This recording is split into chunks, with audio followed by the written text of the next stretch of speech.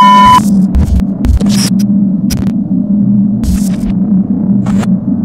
guys, this is our second day here in Palawan. Then, magbe-breakfast muna kami. Nakapag-bihis na kaming lahat at mag-check out na rin kami sa hotel.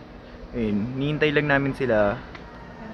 Pero pupunta na kami dito para mag-breakfast. May pre-breakfast dito sa Palawan Village Palawan Village Hotel. Merong pre-breakfast dito. Then, yun, aantayin na namin yung van transfer. Papunta na kami sa underground river. See you!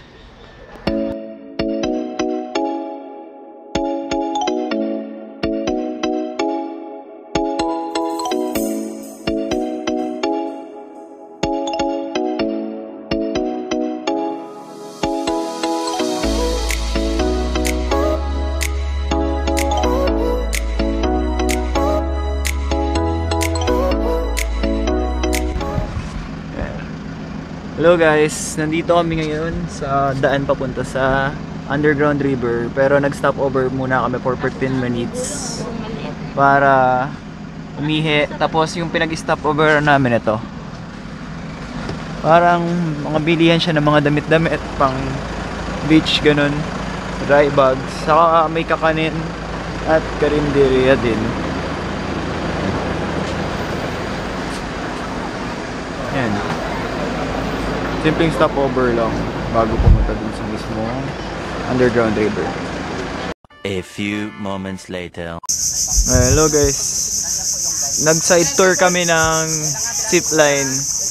Tapos ngayon may tatawidan kami na ilog papunta dun. Sila, yung iba namin kasama, nag-mangrove tour na lang sila. Yan, sila ate yung kasama namin sa van. Kasama rin namin. Akala ko talaga tayo yung tatawid. Hindi, malalim na tong part na to eh. Yan, sasakay daw kami dun. Patawid sa ilog. Balsa. Balsa.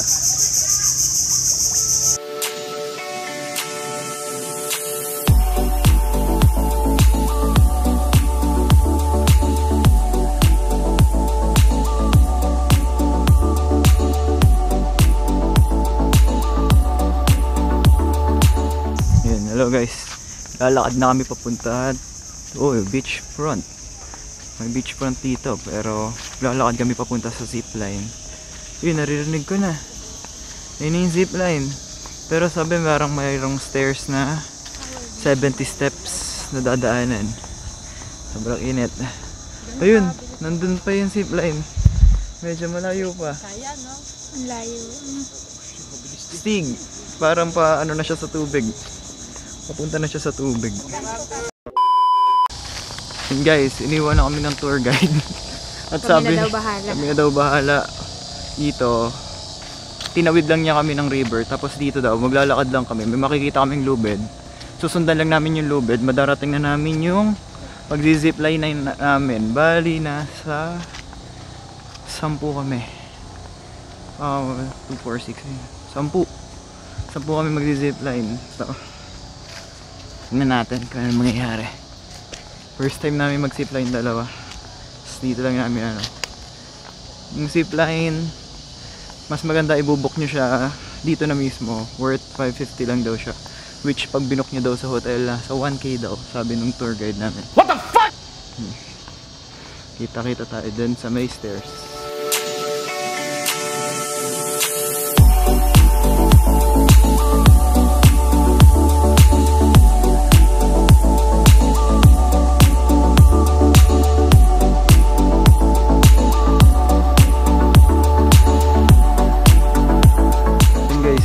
Kami sa stairs papunta dun sa ano, sabi 70 steps daw to. Ayan.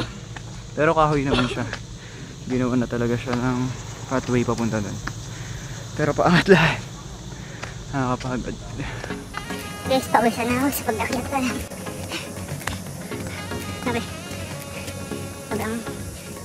Sabi 70 steps lang daw, hindi ko na binilang, pero nagpas na.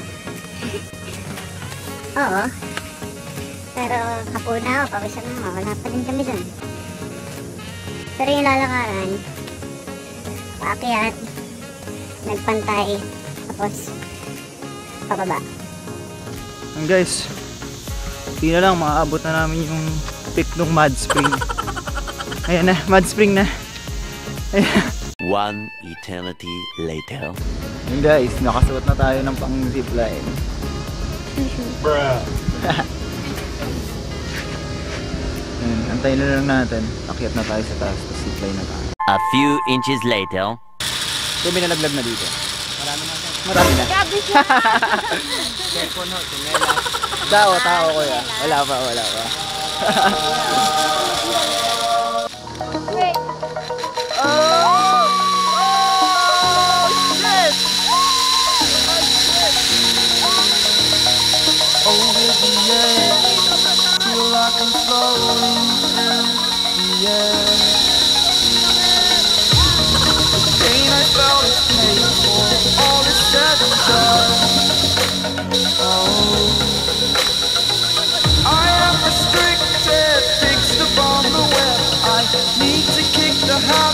My mind is breathing in.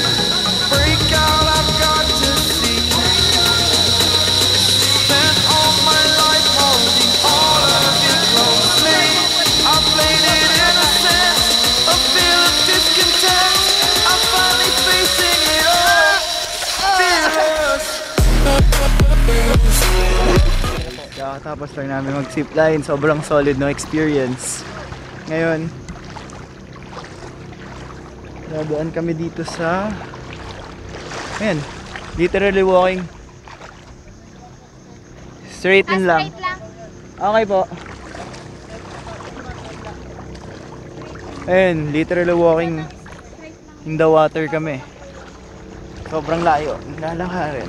Parang nag-high tide lang siya.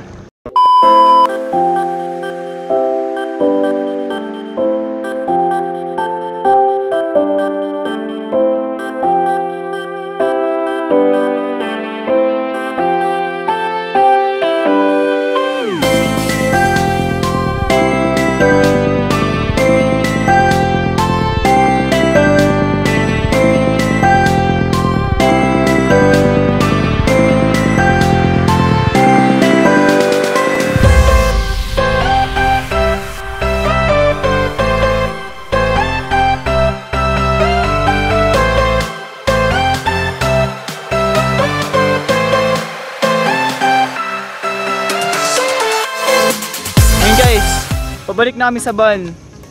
Yung zipline is a must dito sa Bruh. ano lugar to? Sabang. Sa Sabang zipline is a must. Sobrang solid. Tingnan nyo, sobrang blue nung water. Doon kayo magta-travel.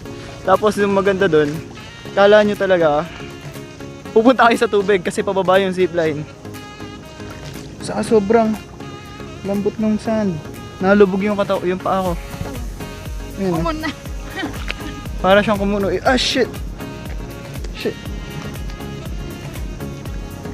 Lubog pa ako! Buti naiahon ko pa siya. A few moments later. This time, yung pan-repair na pagkain sa amin, buffet.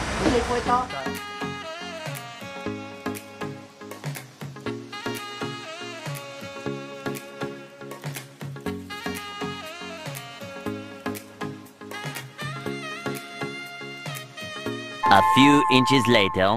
Ayun guys, kakatapos lang namin mag-lunch. Sobrang solid ng lunch pala dito sa underground river tour. Sobrang dami. Ito all you can, yun nga lang. Kapag hindi mo naubos, may add na 250. So kailangan ubusin talaga yung ano.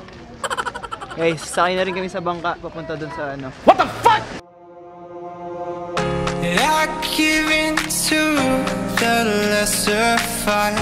My body aches to be satisfied. My weakness comes and goes. My weakness comes and goes. Hello guys, naglalakad na kami ngayon sa papunta sa underground river. Binigyan kami nito audio device. Ito na yung mag-e-explain sa amin sa loob ng cave. Mag-explain kung ano yung mga nandun.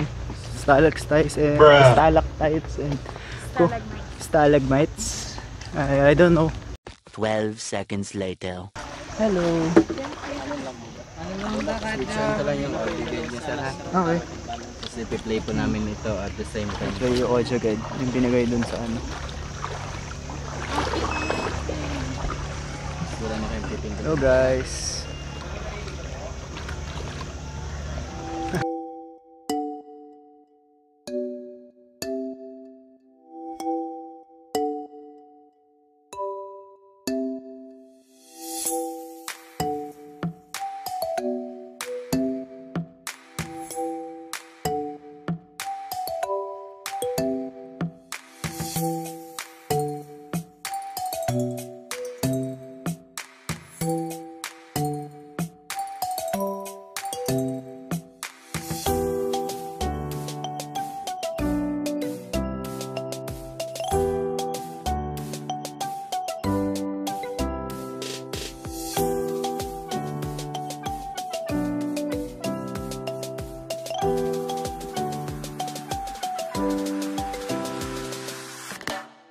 Yun guys, kakalabas lang namin. Namantika na mga mukha namin. Ayun lang. Ayun na. Labas na kami ng boat. Ayun na. Bye bye. Thank you for the experience. 12 seconds later. Yun guys, pabalik na kami mula dun sa underground river tour. Sobrang ganda. At tinatawag na kami dahil kami na lang yung wala daw dun sa boat tour namin kasi nagpipicture pa kami. Wala kaming magagawa. Wala kaming magagawa dun kasi joint tour yung napasukan namin. Pero okay lang, marami na kaming magandang picture. May unggoy lang talaga. Mayroong unggoy, tapos may nakuhanan daw siya ng ID. Wallet. Oo, hindi pa naibabalik. Hindi pa daw nababalik yung wallet, kaya yun. Yan. What's up guys? Pabalik na kami ngayon sa port. Bruh. May nakuhanan pa dun na wallet. Bruh. Tapos nakuha naman rin yung mga gamit, pero pa isa-isang nilalaglag ng unggoy dun sa puno. Ganun yung ginagawa, pero hindi niya ibinaba yung buong bag. Yung mga gamit lang, sunblock, mga barya-barya, dinabagsak niya lang sa puno. Ganun yung ginagawa niya. Yan guys, see you na lang sa may port. Guys, binigyan pa kami ni Kuya ng souvenir. Ito. Tapos merong printed na pangalan namin, lahat kami. Lahat kami may ganito. Ayan. Hindi masyado kita. Ayan o. Tapos agency name Z&J Ticketing Services. I don't know. Dito ata yun. Basta may date of tour, name namin. Kay Icon pala to. Kay Icon pala yung pinapakita. Ito pala yung akin. Ito. Ayan, pangalan lang yung iniba. Pero yun rin yan. A few moments later. Guys, nandito na kami ngayon sa hotel. Kanina pa, halos mga ano na kami dito. 30 minutes na kami dito halos. Then nagpapahinga lang kami kasi 7 o'clock pa kami susunduin ng van. Papuntang El Nido. Ayan kami. Naka-check out na kami dito pero nakiusap kami dun sa may-ari ng hotel na iwan muna yung mga gamit dito at magpapahinga lang kami saglit hanggang 7 o'clock. Pumayag naman sila. Mabait sila dito sa Palawan Village Hotel. I recommend this hotel to you guys. And pahinga lang kami. End of vlog. Bye! Oh my God, if I die, I'm a legend. When they lay me down to rest, I